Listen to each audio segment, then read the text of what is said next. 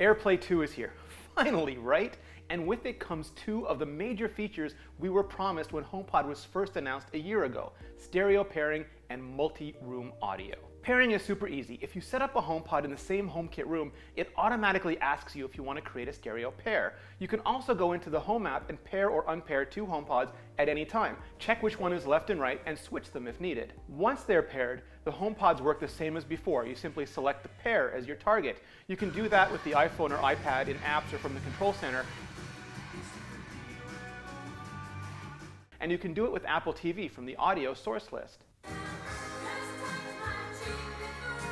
And the sound is terrific. It's like a HomePod duet. Just like with a single HomePod, the first song the stereo pair plays is used to detect their location and the geometry of the room. But now the two processors work in concert. They communicate together using a custom connection to adjust the bass EQ for each mic and apply the same filter so the sound is consistent. The left and right HomePods don't just split left and right channels either. They split left and right ambient audio. Thanks to computational audio and beamforming, it creates a similar three-dimensional sound to a single HomePod, only wider and fuller, and without being constrained to a tiny little sweet spot like some traditional speaker systems. Multi-room is just as easy to set up and use. You simply pick the appropriate rooms for your HomePods, and then you can pick them just like you would any other AirPlay target.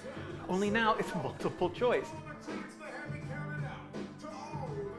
Choose living room and bedroom, and the same song or podcast or audiobook plays in both locations at the same time. So you can walk around the house or office and hear everything perfectly in sync. Siri has also picked up some new commands to go with the new AirPlay 2 functionality. You can now say things like, play some music in here, and the closest HomePod will pick it up. Tuning in your personal radio station. First up, Queen. Then you can say, move the music or song to the bedroom, and it'll switch HomePods. You can also say, play some jazz everywhere, and all your HomePods will spin up. Now playing pure jazz radio everywhere. Same with volume up and down, here, there, or everywhere. I've turned it down. And with stop. The HomePod update also includes calendar support, so you can ask, what's on my calendar? You have 5 upcoming appointments. Where's my next meeting?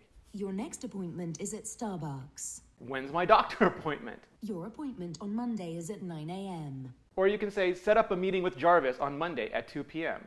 You have a meeting about query. Ren, that overlaps with this. For a stereo pair, all the microphones will work together to listen, but for consistency's sake, Siri will default to replying through the left HomePod. LOL. I'm glad you think it's funny. You can change that anytime you like by touching the right HomePod, and it'll stay changed. Turn on Siri. LOL.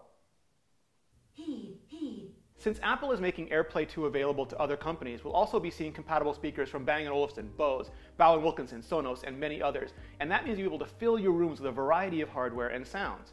The only thing cooler would be filling it with your own music. Skillshare can help you with that. It's an online learning community with over 20,000 courses, including a bunch of great ones on music making and production. It's unlimited, all you can learn. And because Skillshare is sponsoring the show, you can use the special link in the description, the one right down there, and get your first 2 months absolutely free. Seriously, fill your brain. Thank you, Skillshare. Coming June 18, you'll be able to get HomePod in Canada, Germany, and France as well. Yes, it's all core functionality that should have been on HomePod at launch, but it's here now. It's working for me as advertised, and big surprise, I'm loving it. Siri itself still needs a major update, of course, including more domains and especially media domains, so everything from Spotify to Audible to Overcast can play natively on the hardware. And handoff needs to let us move audio not just between HomePods, but between all Apple devices. But for people all in on the Apple ecosystem who care deeply about audio quality and its computational future, or just want to be able to drop great sounding speakers anywhere, anytime, and have them sound great, HomePod is better than ever. And given Apple's track record, what I'm most curious about is just how far this hardware will be pushed by future software updates. But now I want to know what you think. Is this too little too late, the update you've been waiting for, or are you already all in? Let me know in the comments, and please hit like, hit subscribe, and thank you so much for watching. Maximum effort.